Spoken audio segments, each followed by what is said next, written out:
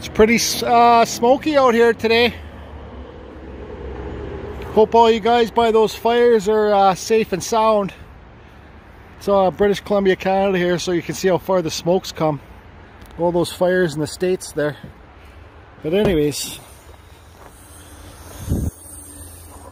got this big old dry piece of Arbutus wood I gotta take in the shop and maybe carve a wood spirit on it, I think. So I'll get that in there. Yep.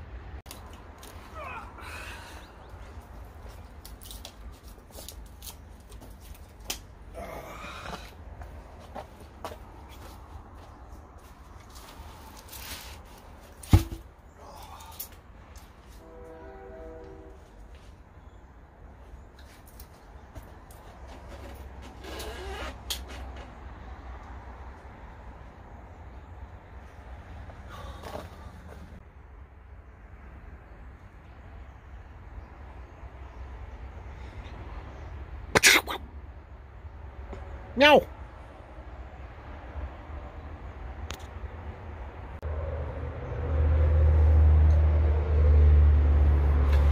Okay guys, so this is a piece of Arbutus. I think it said, I just kind of looked it up what it's related to. It's related to the madrone family or whatever. But yeah, so this grew in Tawas in British Columbia, Canada. But these Arbutus trees are basically like all over Vancouver Island, like Long Beach, Tofino. The whole beach is the beach line's kind of with these trees, and they're all bent from the wind, right? Because the other side of Tofino is like Japan or China, whatever. So, but this was a locally grown tree, which is pretty rare for because they like to grow in rocky areas, like really acidy areas.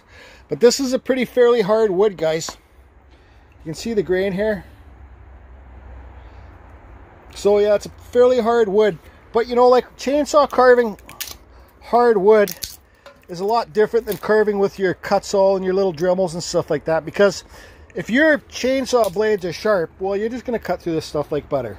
Okay? So it's not a very big carving. It's going to be a wood spirit here. This is a paid for piece, so a commission piece. I get a little bit not nervous, but I'm not really a big fan of doing commissioned pieces because you won't then, well, I am and I'm not, because when it's commissioned, you want to try harder to make it real nice for them. But just like when I'm carving something for myself, like that eagle or something or whatever, I don't care. I'll carve it the way I want to carve it. But she said she'd like a wood spirit in here, and they got a nice big beautiful house and they can mount it in their garden or something.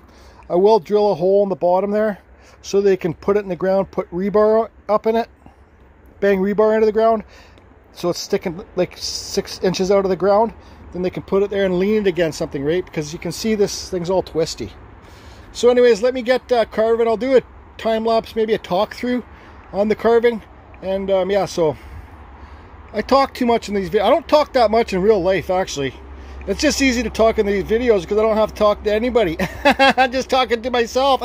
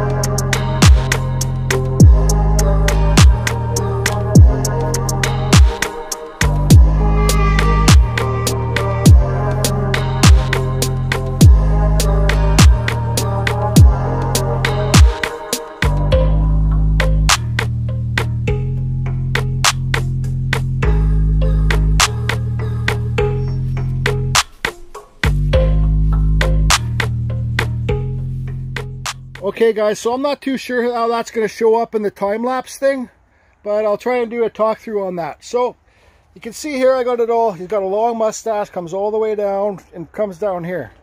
I gave this part extra deep here, so if the water comes here, it comes down here and it can escape down here. I always kind of think about that type of thing for outdoor pieces. So you can see his nose. Put our center line back in here. So the bridge of his nose is pretty thin, and his nose is pretty short actually, but it's okay, because let me try and explain this. See how I took this all back? Because you got to look at a human face, and a human face is let's see here, it's like okay, so let's do a little sketch. So that would be his nose, whatever, right? And then the eye would be there, and the lip, whatever that is, but you can see it's angled on a triangle, right? Nose is out, not that much of a pitch, just a little bit of a pitch. So you can see here, that's what I was trying to do, right? That comes out, then that goes back in. Okay, so I still got to take these eyebrows down a bit more. I think I'm going to make this nose a little bit longer, not much.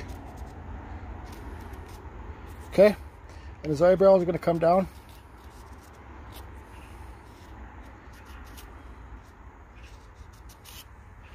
My freaking scribbling. Okay, so I got my Manpa tools here, so I'm going to use the Manpa tools. But I think I'm going to do a little bit more. That took me 11 minutes, guys. I timed it. So just so you know, right? Okay, so let's see here. What am I going to do next? I think I'm going to cut the eyes out. Just a little shallow little cut in there with my chainsaw, with the dime tip. I'll take some of this bottom off so the eyebrows are raised higher than the cheekbones. And yeah, we'll just kind of play it by ear, I guess.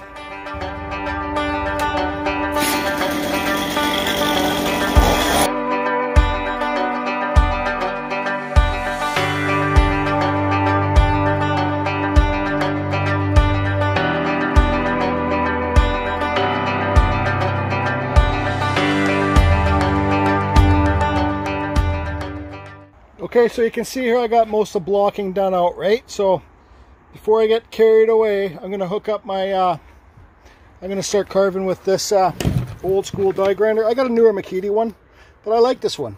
It's got the Kutzall bit there, guys. Okay, so I'm going to start shaping out the eye sockets, the mouth, kind of just rounding everything off, give them some eyebrows, and yeah. Fourth thing, you can see how the nose almost sticks, well, it does. It sticks off the farthest. Okay.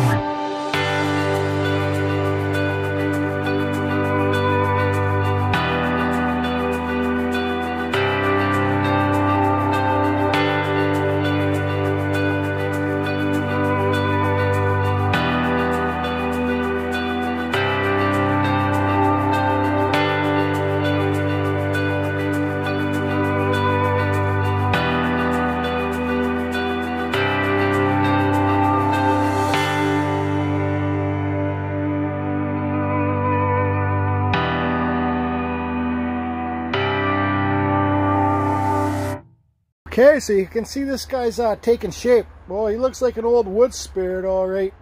Okay, so now you guys know how much I love my Dremels, but this Wen tool's been holding up pretty good. It's half the price, but it's just got the Dremel flex shaft on it. Okay, so I don't know if I'm going to give this guy pupils because, well, I don't do the best pupils, and when I do the pupils, it kind of looks cartoony, so I'm not too sure about that.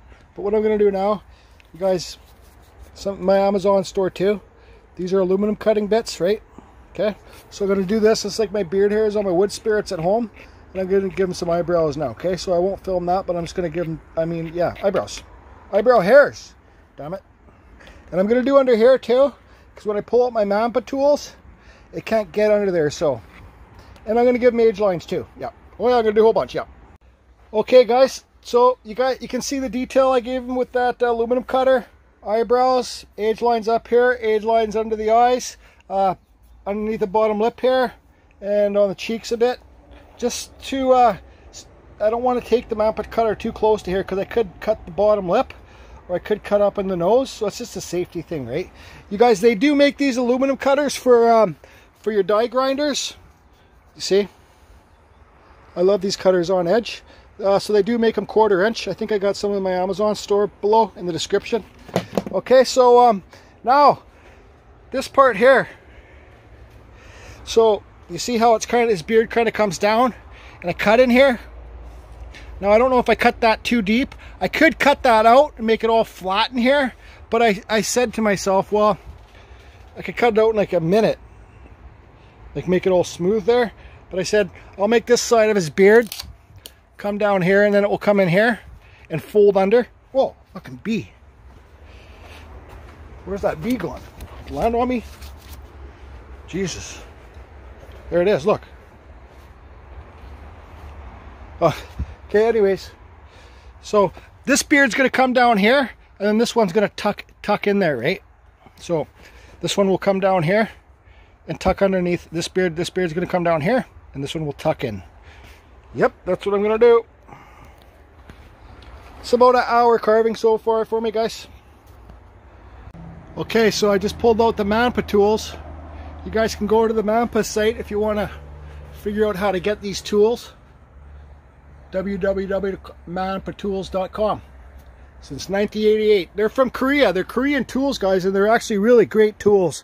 And I support them 100%. But a tool like this on a die grinder, little flap one there.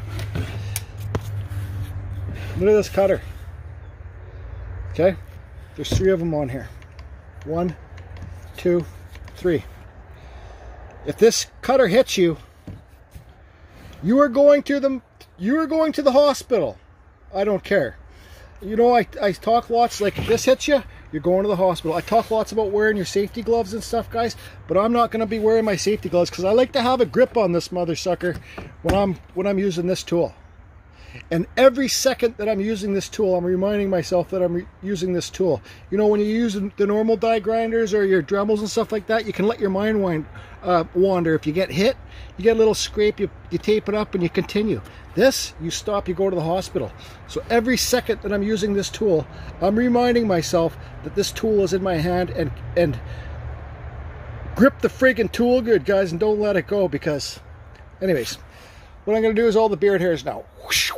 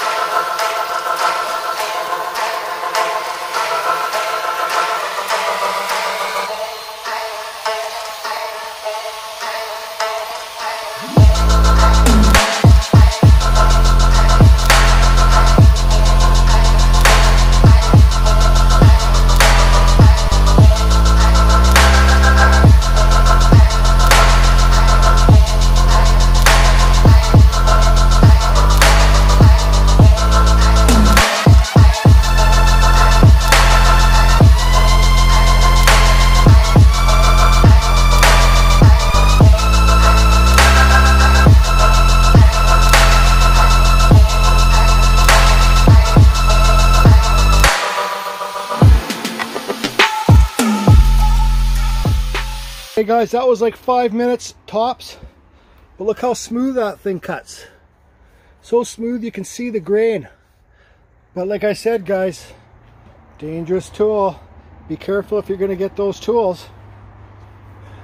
And be used to having like a grinder in your hands. You know, I've worked with grinders my whole life, so. Okay, so when I've worked with Arbutus before, the last time I worked with it was just a little wood spirit. I made a video way back like last year. It was, I did a flower and a skull. A couple flowers and a couple skulls, but the wood was so punky. Not punky, yeah, we'll call it half punky. A quarter punky. But when I carved it, when I burnt it, it burnt all the, everything just melted. So I think I'm just gonna, from my experience with this is a solid piece of wood, guys. Okay? But my experience with this, I'm not gonna give it a deep burn. I'm just gonna lightly hit it with friggin' torch, and then I will sand it. Okay? I'm still not 100% about his eyes. I might carve his eyes deeper or something. I don't know. We'll see. See what it looks like after I burn it. Because after, this wood's so hard too. After you burn it, it's hard to get the burn off of it. If it's with my sander, right? So, okay, so I burn it. Then it's burnt so hard on there, it's really hard to get the burn off of it. If that makes any sense. I don't know. Whatever, Jordy. Just shut up and carve.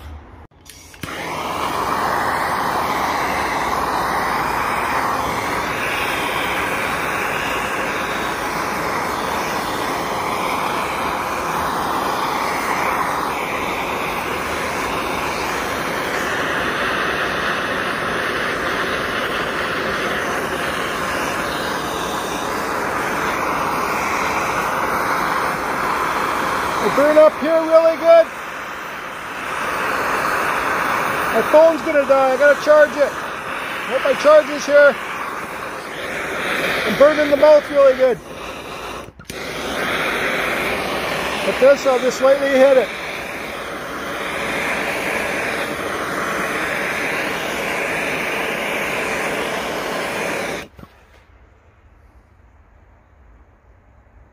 Okay, so I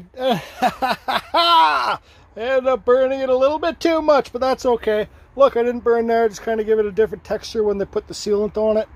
I kind of lost the chin because I just cut too deep with the Manpa. But anyways, so now I got this Peter Blair manual on here. It's a 3/8 with this belt sanding sandpaper, and here comes the dirty job.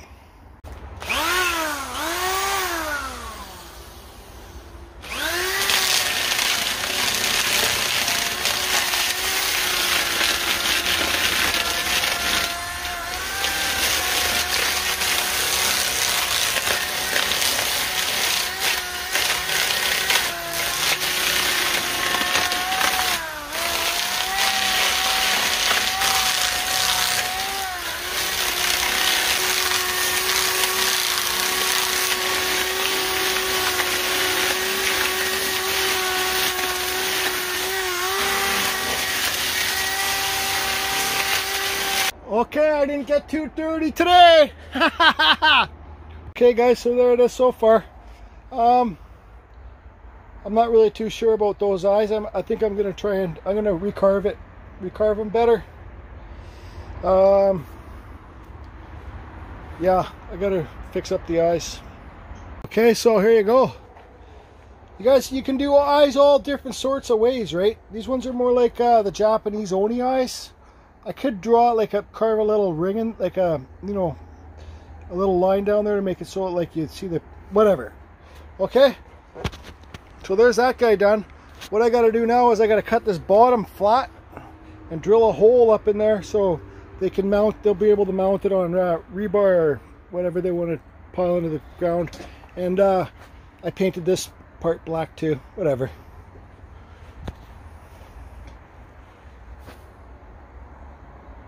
Spook, this guy looks like he's Halloween, right? Halloween time. Look at this guy when I got him laying down. He's like looking over here saying, Jordy, what are you doing? What are you doing down there? Well, buddy, what I'm doing down here, I got the speed bit on. I'm drilling the hole up into you so they can put on friggin' rebar!